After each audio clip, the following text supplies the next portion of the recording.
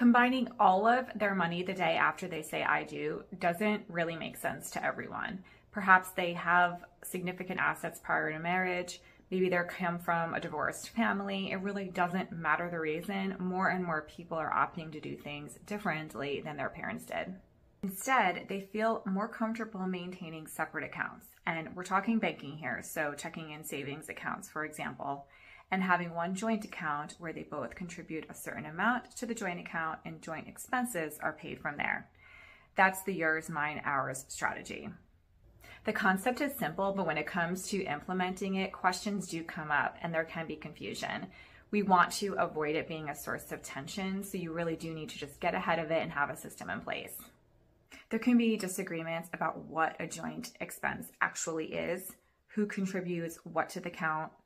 Certain people could be paying for a joint expense from their payroll deduction, so how do we account for that? So here's a quick yours, mine, ours strategy that I would set up. First, we really need to document your total expenses.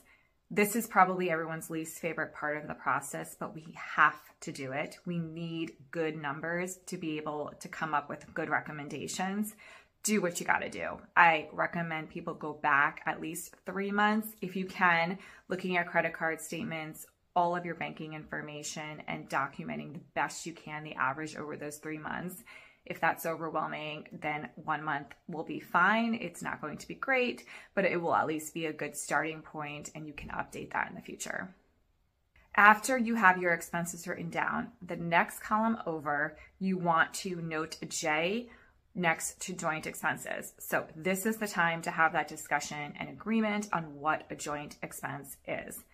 Do the detail that you need to do. For example, I've seen it where people will have a golf expense, but there really is golfing together, which they would consider joint, but then golfing with separate friends or by themselves, which they do not consider joint. So I thought that was a great way to kind of drill down and really get at the heart of what they consider joint expense.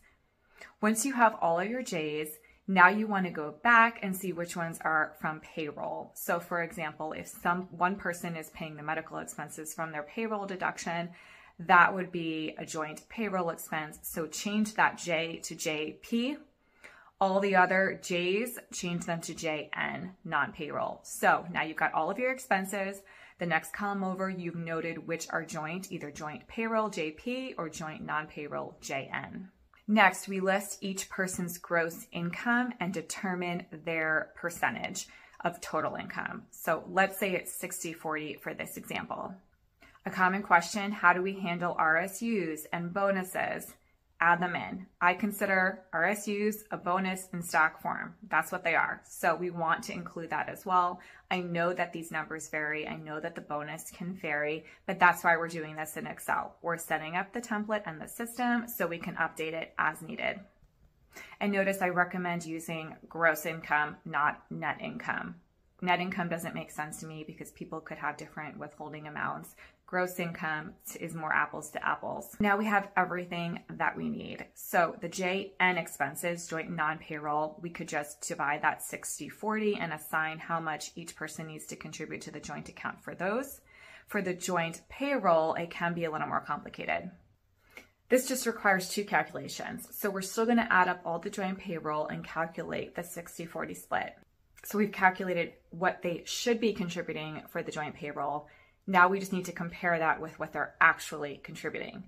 Because remember, one person might just have the better benefits, so they are contributing more than their 60-40 split requirement, and we just need to true it up there. We'll have all those numbers. If you do this in Excel, it will become clear that yes, they're over contributing or under contributing, and we can kind of true that up with regards to what they have to contribute to the joint account.